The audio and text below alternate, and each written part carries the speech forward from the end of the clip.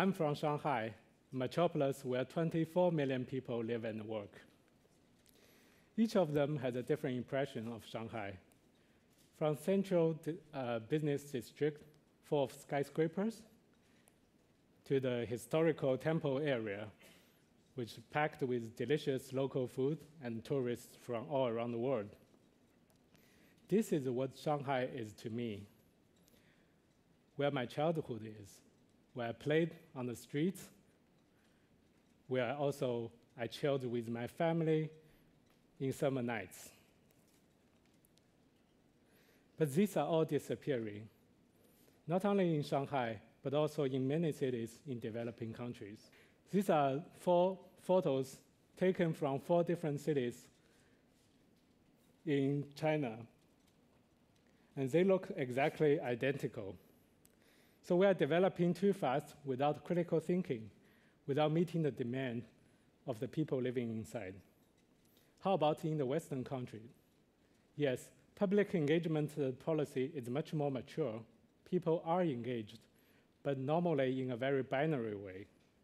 So this is what happens in the public engagement process. Only people who disagree shows up. In the United States alone, there's a 6-year delay on average in starting the construction of the urban projects, which cost the nation $3 trillion in these years.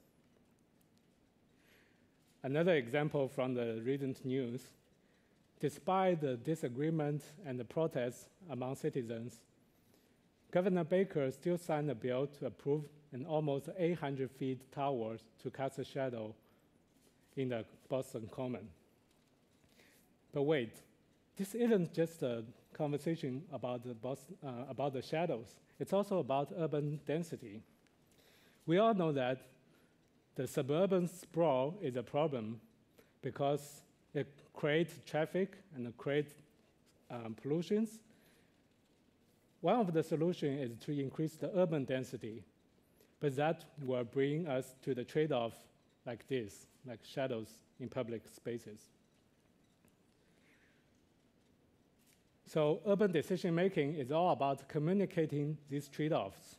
How can we include everyone, including the citizens, the designers, the politicians, all into the same conversation? One of the difficulty about this issue is we are lacking of the tool, a common ground, so that the experts and non-experts can both work on. For example, designing with sketching on the master plan or use the 3D software requires years of trainings. It's impossible for the public to use them. So without a common ground, the communication is just inefficient, uninformed, and normally happens in very late stage. Here in MIT Media Lab, we are finding, and we finally find, this perfect solution. A perfect technology will bring us together, which is the Lego brick. So why Lego bricks? We think a Lego brick is a perfect media to bring people together first, and also it can democratize the urban decision-making process. First, anyone, even kids, knows how to use it. It gave us a chance to move, to touch, and to change the design of the city very intuitively. Second, it can carry information about the trade-offs I just mentioned. I will show you what I mean by that. So we built a Cityscope, which is an urban decision support platform. It's a city model built out of Lego, and there's layers of information projected on it. So user can add or move different Lego pieces, represent different represent different building types, and also the user can change the height of this building. So when they do this, The impact of this change will then be analyzed and represented on the table, including the traffic, the sunlight, and also how the city will look like. So this information will be represented in a way that is as intuitive as possible, like the heat maps in which green means good, red means bad. And also, we have the radar chart with the scores for different aspects of the city's performance. These feedbacks are very important because it will inform the embedded trade-off in the city. For example, when you increase the urban density by adding more floors on the building, the energy efficiency will increase. The city therefore become more sustainable. But the downside will be the traffic might get more congested. And also, you might have less sunlight in the courtyard. So with Cityscope, we think we can have a more accessible tool for everyone to join in the conversation very intuitively and collaboratively. So let's take a look what's behind the scene. So this is a Lego piece without any electronics inside, but the magic part is this color tag, just at the bottom of each of them. And this color code will be read by the camera and then be decoded as an ID. So when you put this Lego piece on, you're actually putting on a piece of information. This information will tell the system what type and what kind of people were living inside. And this information will then be calculated for the performance of the city. Not only this information will be calculated in real time, but also we can have the system help us to give us suggestions. Like in this sense, the system will tell us what and where's the best location to put what kind of building and how high it should be to best balance the trade-offs.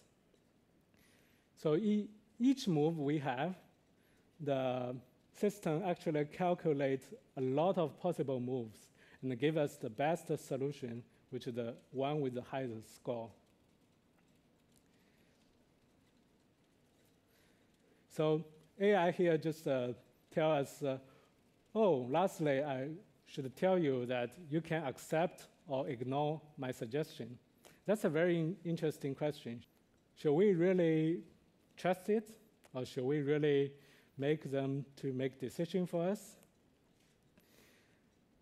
To answer this, I think this is a good story to tell about the human and the machine's relationship.